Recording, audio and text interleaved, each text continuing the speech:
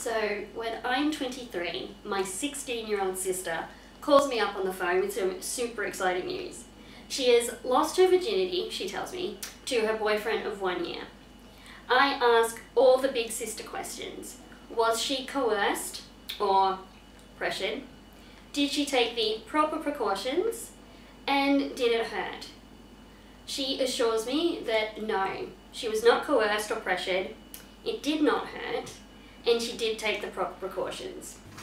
My big sister fears allayed, I decide that should she ask me about my first time, I will tell her that I lost my virginity to a super hot punk guy that I met at a punk club, who was hot, really good at all the things that make you good at sex, and very punk. But that would be a huge lie, because the extent of my own sexual experience is giving a bunch of hand jobs to a guy I had a huge crush on, who at one point jizzes up the sleeve of my Tweety Bird pyjamas. My sister doesn't ask, and once the phone call is ended, I am left wondering what the heck is wrong with me. Why am I still a virgin at 23? Is it all of my medical stuff? Is it my religious indoctrination? Mormon stuff is hard to shake.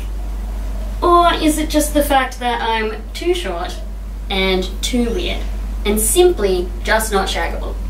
How did I become the confident, sexually experienced, unapologetically feminist woman you see before you? I will start at the beginning, when I'm 18 and at the University of Ballarat, where I meet the first person to inspire sexual feelings within me. His name is Stu.